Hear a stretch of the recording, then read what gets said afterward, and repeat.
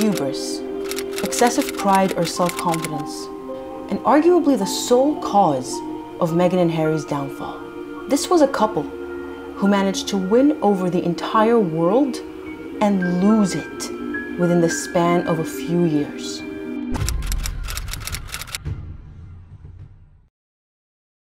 The 8th of January 2020, Meghan Markle and Prince Harry publicly announced to the world that they will be stepping down as senior working royals. And as was the case with the announcement of their engagement just over 2 years prior, this news set the world alight. Now, the general consensus is that this statement was released without the prior consultation or approval of the Queen or the Palace, a claim which Meghan and Harry deny to this very day. But the truth can be readily determined from the statement itself. Statements like, "We have chosen to make a transition this year and work to become financially independent while continuing to fully support Her Majesty the Queen," clearly indicate that the couple were aiming for and announcing their half in, half out, have your royal cake and eat it too lifestyle.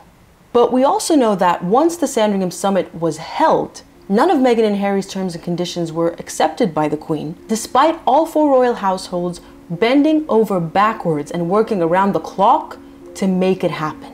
And so to me, this is irrefutable proof that they didn't consult with the Queen before releasing the statement, because she never agreed to anything contained within the statement. So much to Meghan and Harry's chagrin, the half in, half out life they wanted was nothing more than a work of fiction.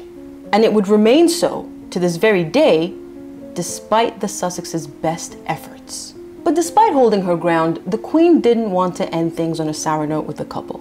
And so she released a heartfelt statement, which the couple shared on their official Instagram, wishing them and their new child a happy and peaceful life. After their farewell rainbow tour of March 2020, the couple embarked on a 12-month review period, where they were to live in Canada, presumably, for 12 months to test out this new independent lifestyle that they craved. Now, we all know how that played out, because it turned out that Canada was just a front, or a bridge rather, to their intended destination of California. I don't really have much to say about the 12-month review period, other than we've seen more of Meghan and Harry popping up in every single Zoom call they could than we've seen of them as actual working senior members of the royal family. But at the beginning, despite their deception about their ultimate destination, they did seem to play nice for a little bit, at least on the surface. That is, until the facade of obedience started to slip once again.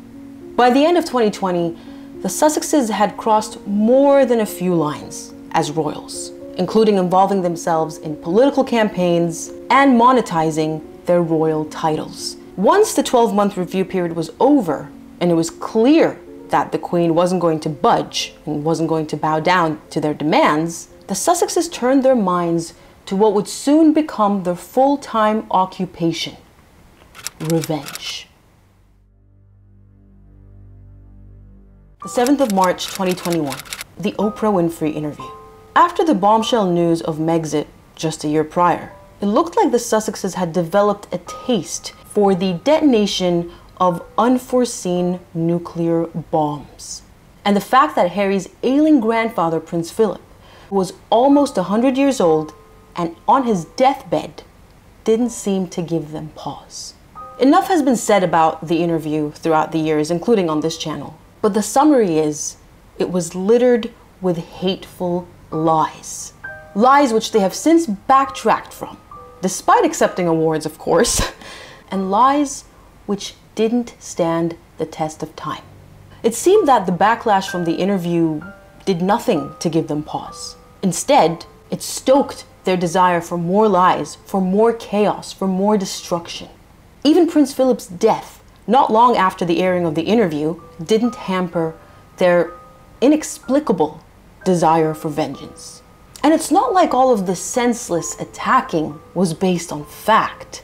As is ever the case with these two, whether it's in a court of law, as we've recently seen with Prince Harry and even Meghan a couple of years ago, or an interview, nothing they ever allege is based on fact or truth.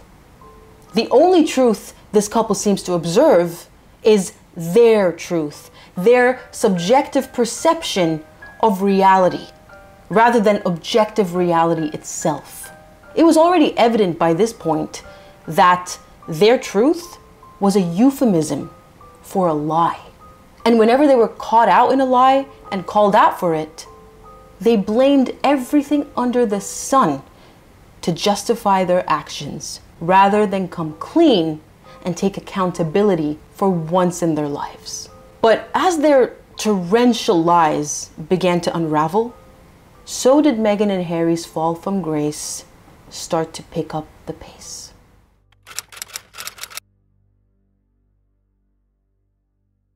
By September of 2021, a mere few months since the Oprah interview, the couple had already become a laughingstock. Okay, so what we're going to do is going to just put some highlights to the back here, and you're good to go. You're good to bring down the monarchy. It's pretty shocking. Without the royal luster, it soon became clear that not only were Meghan and Harry quite underwhelming, but they were also painfully entitled and impossibly vindictive. With no particular skills or talents to speak of, they were like flags in the wind, blowing whichever way the woke hype took them.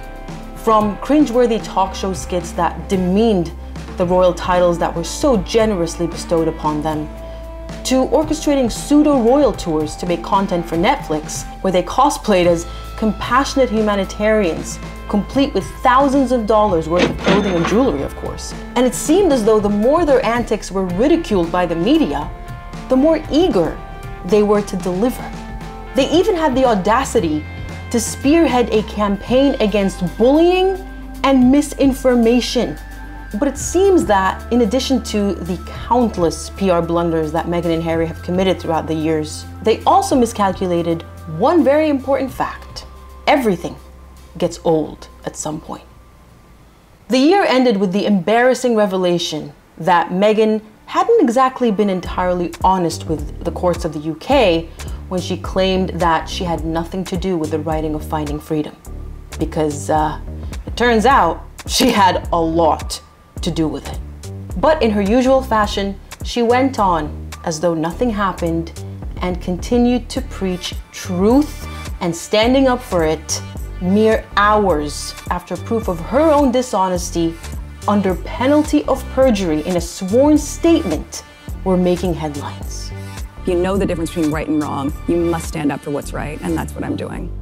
And so, with the last remnants of their credibility hanging on for dear life, 2022 wasn't exactly an improvement for the couple.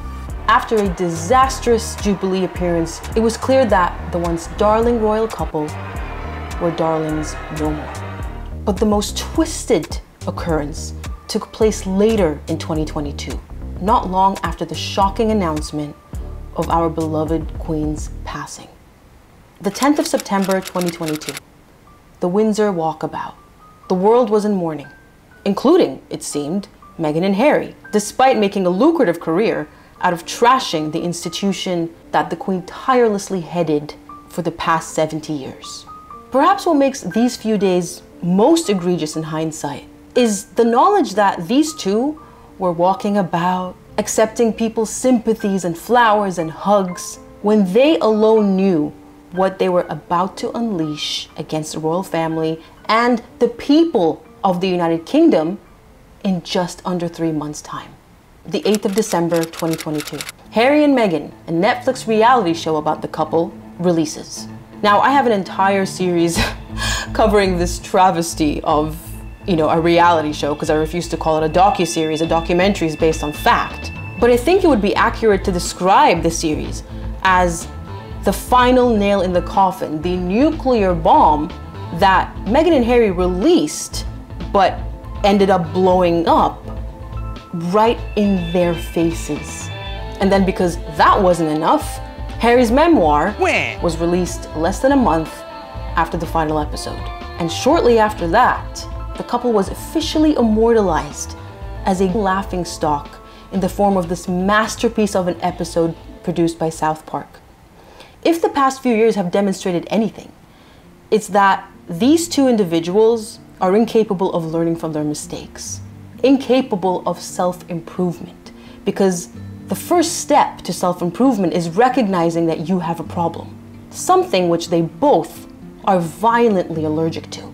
And in a bizarre move that was somehow meant to be convincing, they recently released a statement, which nobody asked for, stating that they had nothing else to say about the royal family. And so, as a result, they were going to stop. To me and many others, that's the translation for WME, Meghan's new management, probably pointed out that, hey, if you're going to be our client, we can't have someone with your reputation in our portfolio. Because if this was genuine, it doesn't make sense. This statement is at complete odds with what Harry and Meghan have been saying for years now, which is, we have so much more to say. Now, it remains to be seen whether this impulsive and addicted to chaos couple are actually going to heed the warnings and guidance of this new management team. But if past behavior is the best predictor of future behavior, I personally wouldn't hold my breath. See you later.